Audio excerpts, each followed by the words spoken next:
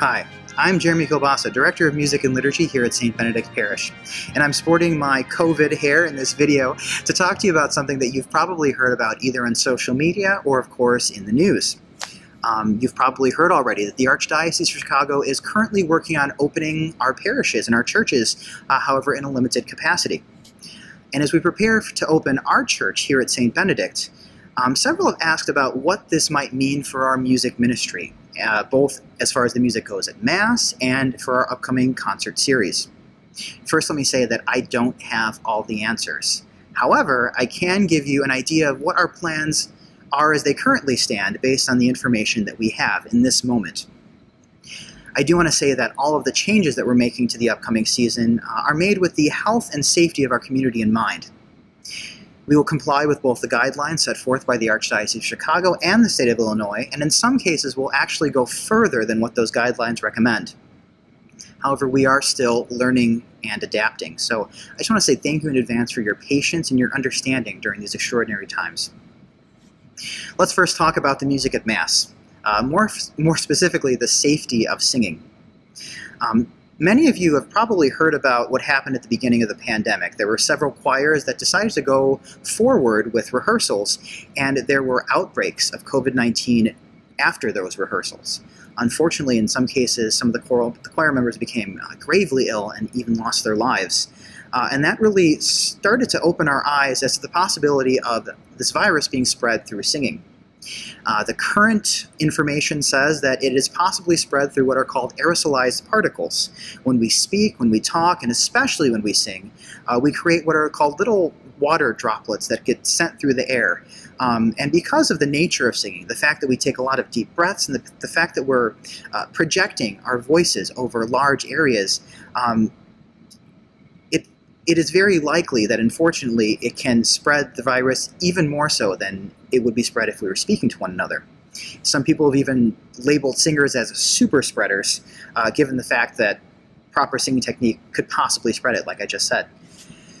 I often joke with our choir that their consonants should be so good that I am wiping their saliva off my face at the end of a choral anthem. And obviously, that's an exaggeration, but it illustrates the very real concerns that we have about singing. Keeping all this in mind, and per the direction of the Archdiocese of Chicago, congregational singing at Mass will be suspended until further notice. That's not to say that there won't be music at Mass. However, the music will either be instrumental music played by the organ or the piano, or of course some music that is intentionally unfamiliar. So you'll start to hear a lot of antiphons, perhaps some familiar hymn tunes with unfamiliar words. Once again, all of this is keeping the safety of all those involved in mind. Choirs are not allowed until further notice because of what I just said. And instead, a single cantor and organist will provide music at all of our Masses. Now, some of the parts that are usually sung, such as the Gloria, what we call the Ordinary of the Mass, the Sanctus, the Memorial Acclamation, will probably be spoken to allow the congregation to participate. Some of the other parts, such as the responsorial psalm, which is normally a call and response, will actually be sung all the way through. The psalms were intended to be sung, so we want to, maintain that level of liturgy while still keeping everyone's safety in mind.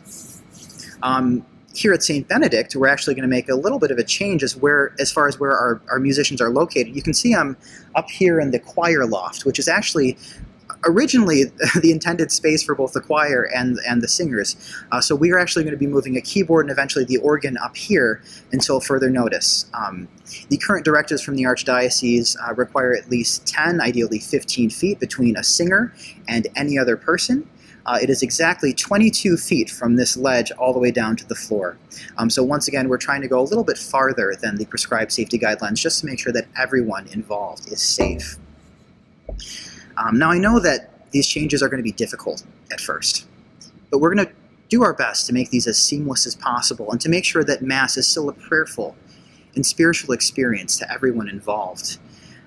As more research and information regarding singing becomes available, it's my hope that we'll be going back to normal or pre-COVID, a pre-COVID way of celebrating Mass. However, we just don't have enough information now. Now, several have asked about our upcoming concert series. At this point, I think it goes without saying that the concert series this year is not going to look like a concert series that we've ever had in years past. However, unlike many organizations who are canceling their series outright, I really feel strongly that we're going to press forward with something. Let me say that again. We're going to press forward with something. As I said at the beginning of the video, the situation continues to change, and we keep learning every day about what we can and cannot do with this virus. However, I think that art, especially music, is so integral to the fiber of our being. Both the community of St. Benedict, our church, the Catholic Church, and us as humans. With that in mind, we are going to press forward with a concert series. Now, this concert series is going to be a little bit different, like I said, than years past. It will almost certainly include several digital and virtual events. Our largest event, the Parish Christmas Concert, which would normally have over 500 guests, over 120 performers on stage, will have to be completely rethought and revamped. However, I know that with the ingenuity and the talent that we have here at St. Benedict, we'll be able to put together an unforgettable season that will be like nothing we've ever done before. It's exciting and terrifying all at once, but I'm really excited by the creativity that can potentially be forged from adverse times, like the times we find ourselves in, today. All that in mind, I did also want to take a moment to thank all the parishioners, our patrons, specifically those that support our music ministry either on a monthly basis or on a weekly basis. It's just amazing the amount of generosity we have here at St. Benedict, and I am so grateful to be part of our community for that, and of course for other reasons, but it's so amazing. And so thank you. Thank you so much for supporting our music program. I think it goes without saying that these donations in this moment mean more than they ever would during a normal concert series. And that's why, if you have not set up a monthly donation for our music program, I invite you to think about doing so. I know that times are hard, people are losing their jobs, and the economy is, well, not good at the moment. But if you are able, consider supporting our music program, because, like I said, we could use it in this moment. Thank you. Thank you. Finally, I do just have a final request for you. The power of prayer is real, and we see that every day in our Catholic faith and in our lives. So just please continue to pray for our music program here at St. Benedict. During these uncertain times, we know that anything is possible with God, and I hope that we'll come out the end of this better, stronger, and with some pretty cool creative ideas as to how we celebrate Mass and how we make music together as a community here at St. Benedict.